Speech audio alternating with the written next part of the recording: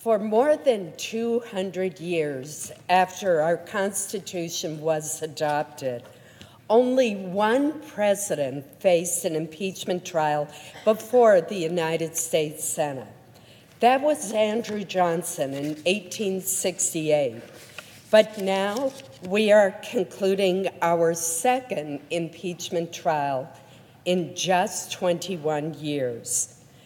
While each case must stand on its own facts, this trend reflects the increasingly acrimonious partisanship facing our nation.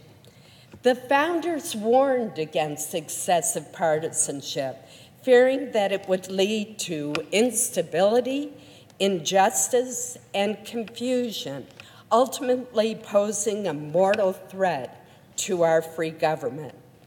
To protect against this, the founders constructed an elaborate system of checks and balances to prevent factions from sacrificing both the public good and the rights of other citizens.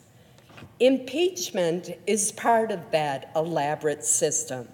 The founders set a very high bar for its use, requiring that the president may only be removed by a 2/3 vote of the Senate. The framers recognized that in removing a sitting president, we would be acting against not only the office holder, but also the voters who entrusted him with that position. Thus, the Senate must consider whether misconduct occurred, its nature, and the traumatic and disruptive impact that removing a duly elected president would have on our nation. In the trial of President Clinton, I argued that in order to convict, we must conclude from the evidence presented to us with no room for doubt that our Constitution will be injured and our democracy suffer should the president remain in office one moment more. The House managers adopted a similar threshold when they argued that President Trump's conduct is so dangerous that he must not remain in power one moment longer. The point is, impeachment of a president should be reserved for conduct that poses such a serious threat to our governmental institutions as to warrant the extreme step of immediate removal from office. I voted to acquit President Clinton, even though the House managers proved to my satisfaction that he did commit a crime because his conduct did not meet that threshold. I will now discuss each of the articles. In its first article of impeachment against President Trump, the House asserts that the president abused the power of his presidency. While there are gaps in the record, some key facts are not disputed. It is clear from the July 25th, 2019 phone call between President Trump and Ukrainian President Zelensky that the investigation into the Biden's activities requested by President Trump was improper and demonstrated very poor judgment. There is conflicting evidence in the record about the president's motivation for this improper request.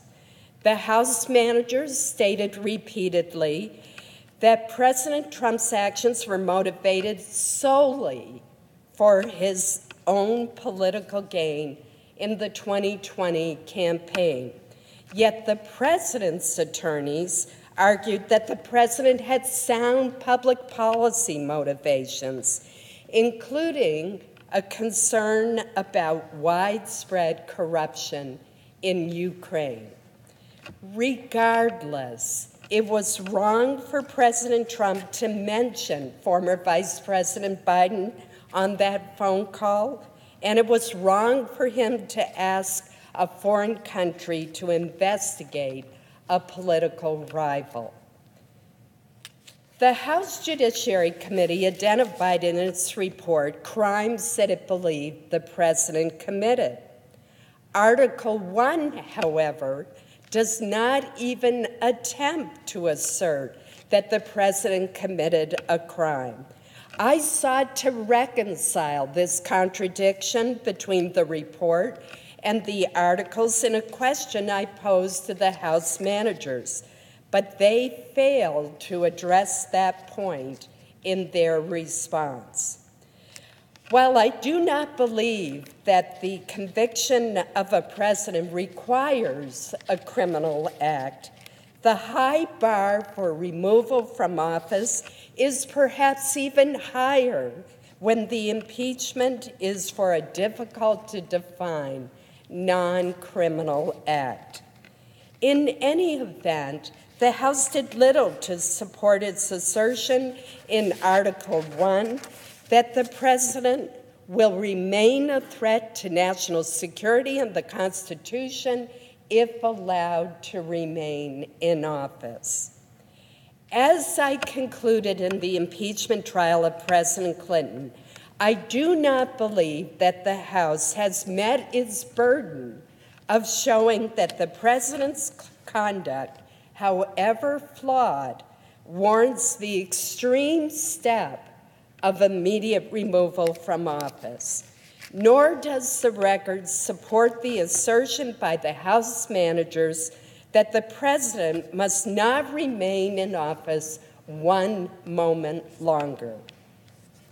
The fact that the House delayed transmitting the articles of impeachment to the Senate for 33 days undercuts this argument. For all of the reasons I have discussed, I will vote to acquit on Article 1. Article 2 seeks to have the Senate convict the president based on a dispute over witnesses and documents between the legislative and executive branches. As a general principle, an objection or privilege asserted by one party cannot be deemed invalid, let alone impeachable, simply because the opposing party disagrees with it. Before the House even authorized its impeachment inquiry, it issued 23 subpoenas to current and former administration officials. When the House and the President could not reach an accommodation, the House failed to compel testimony and document production. The House actually withdrew a subpoena seeking testimony from Dr. Charles Kupperman, a national security aide, once he went to court for guidance. And the House chose not to issue a subpoena to John Bolton, the national security advisor whom the House has identified as the key witness. At a minimum, the House should have pursued the full extent of its own remedies before bringing impeachment charges, including by seeking the assistance of a neutral third party, the judicial branch.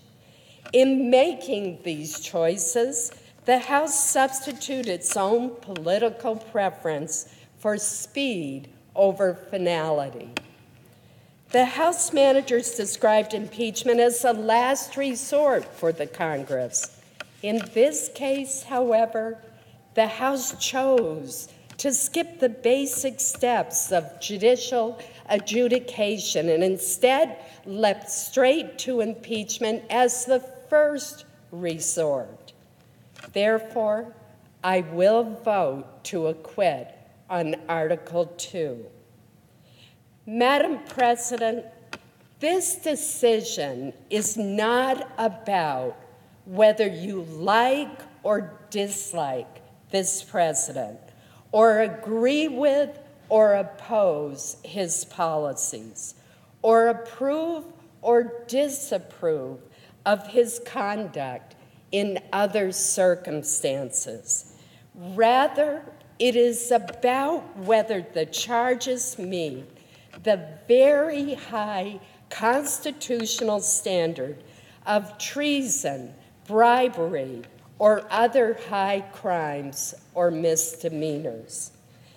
It has been 230 years since George Washington first took the oath of office, and there are good reasons why during that entire time the Senate has never removed a president.